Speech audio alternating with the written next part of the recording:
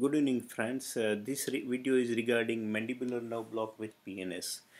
Mandibular nerve block is usually needed in mandibular surgeries like mandible fracture or mandibular resection in malignancies, uh, which gives good post-operative analgesia, as well as you will require less anesthetic drug because you have given regional block. So it is very useful block. We are using it for CA buccal mucosa where they require mandibular resection.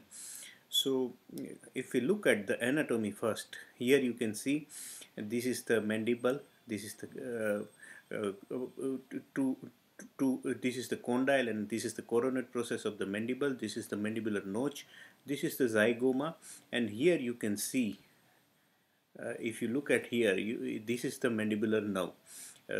You can access the mandibular nerve through the mandibular notch. You can very easily give this block through. It can be given with landmark guided technique only. You have to hit the pterygoid process of the pterygoid process and just redirect needle posteriorly and inject the drug. But with PNS, you can have a perfect block. So if we look further anatomy, this is the sphenoid bone and this is the pterygoid process of the sphenoid bone. This is again zygomatic arch. This is the temporal bone. So if we remove the bone, we can see the entire mandibular nerve. These are the maxillary and ophthalmic branches. So this is about anatomy. So this is the patient posted for commando surgery for mandibular resection. First, I am palpating the mandibular notch. You have to see the tragus. You go 1 to 1.5 centimeter anterior, and you will see a definite dimple there, and that is your mandibular notch. So it can be palpated very easily with even in obese patient. So I am using 10 centimeter stimulating needle. I am inserting perpendicular to the skin and looking for the response. My PNS is set at 1.5.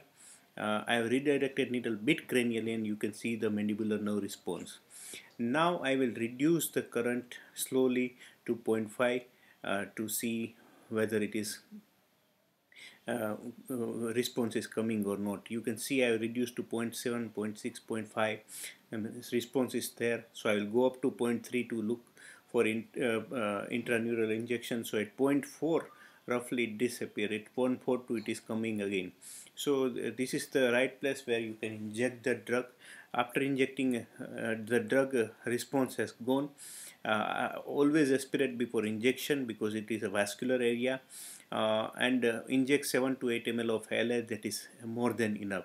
So this block can be utilized for giving regional anesthesia of for mandibular surgery, and it is very easy block, and you can utilize it for your mandibular surgeries.